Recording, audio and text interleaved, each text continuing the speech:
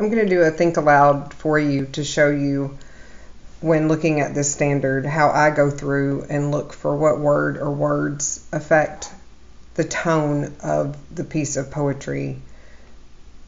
So I want to look first. We've read through our learning target for the day, but I want to go back and look at why are we doing it.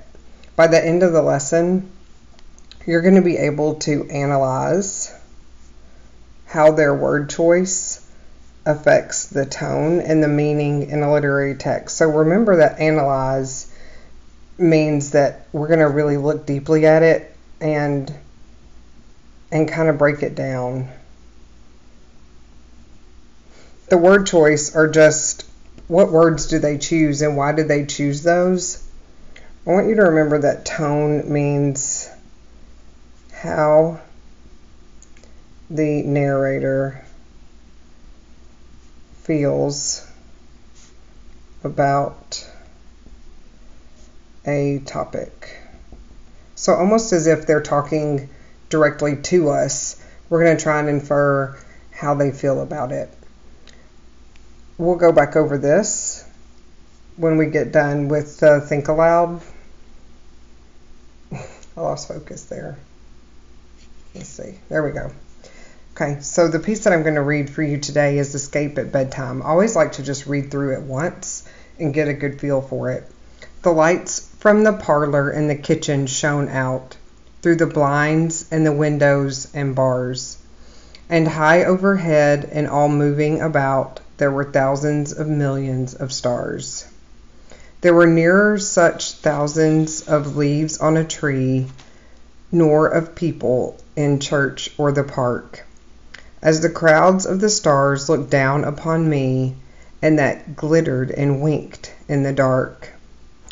The dog and the plow and the hunter and all, and the stars of the sailor and Mars, these shone in the sky, and the pail by the wall would be half full of water and stars. They saw me at last, and they chased me with their cries, and they soon had me packed into bed. But the glory kept shining, and the bright in my eyes, and the stars going round in my head. This is by Robert Louis Stevenson. So, reading detectives, we're going to go in and look at word choice that has really impacted the way that we feel about this piece. The lights from the parlor and kitchen shone out through the blinds and windows and bars, and high overhead, all moving about, there were thousands of millions of stars. There were nearer such thousands of leaves on a tree, nor of people in church or the park, as the crowds of the stars looked down upon me, and that glittered and winked in the dark. So I've got some positive words in here. So we've got all these thousands of millions of stars, and they're looking down upon him in a non-threatening way. They're glittered and winked. So when I think about these stars and the word glittered, that's cheerful. And when I think about winked in the dark, this is a type of figurative language. This is personification. And remember, it's got that word person in it, so it's giving these human characteristics to a non-human item or topic. So we have him getting ready to go to bed, and he can see out his window, and he's got all these thousands of millions of stars, so it's a really bright night. The dog and the plow and the hunter and all, and the stars of the sailor and Mars, these shone in the sky, and the pail by the wall would be half full of water and stars. They saw me at last, and they chased me with cries, and they soon had me packed into bed. But the glory kept shining and bright in my eyes, and the stars going round in my head. So these are all different types of constellations that you see in the sky at night when the sky is clear. no clouds, which indicates that it's not a stormy night. They saw me at last. They chased me with cries. Think about when you're out on the playground or you're playing in the yard with people. You hear all this screaming and this squealing because this word cries indicates that people are happy. They're chasing him. They're playing. They soon had me packed into bed.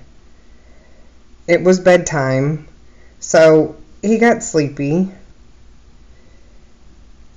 And the stars gently put him to bed. But the glory kept shining and bright in my eyes, and the stars going round in my head. So they kept shining. So if he or she was afraid of the dark, they brought light, so they would not be afraid of the dark. So we're going to look at how this model and my annotating helps demonstrate the understanding of this target of word choice. How does the word choice affect the tone? So, for example, the words glittered and winked show that it's bright and it's cheerful and there's going to be restful sleep. The kid isn't sad, or the person isn't sad about going to bed. These are just the things that they're able to notice in a very bright sky. When we look at that word winked again, we know that stars can't actually wink. So the author gives us that human quality which helps us relate to it and sets the tone. When we get down here to stanza 2, remember poetry is broken into stanzas. When I get down here to stanza 2, this word packed has a connotative meaning. It's that feeling of being tucked into bed. And that's what the author wanted to suggest by using the word packed. Now, if this word packed was replaced with, say, thrown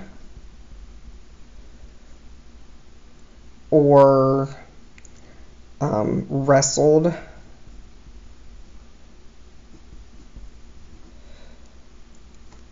we would not have a good feeling about it. It would be the opposite. We would feel that the person didn't want to go to bed, they were scared, they were angry, they were afraid.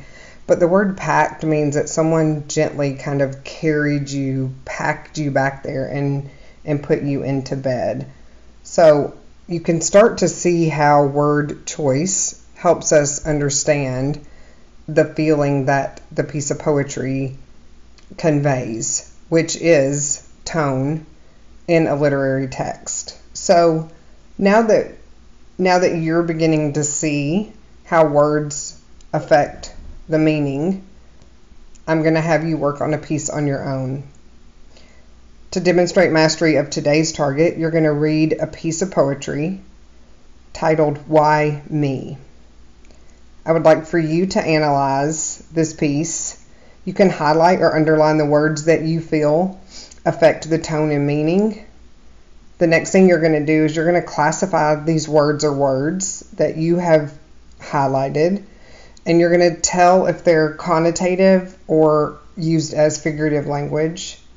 And then after that, I want you to go back and look even deeper, and you're going to infer how these words have affected the tone and the meaning of the piece of poetry that you are analyzing. I know you can do it. You're going to be great.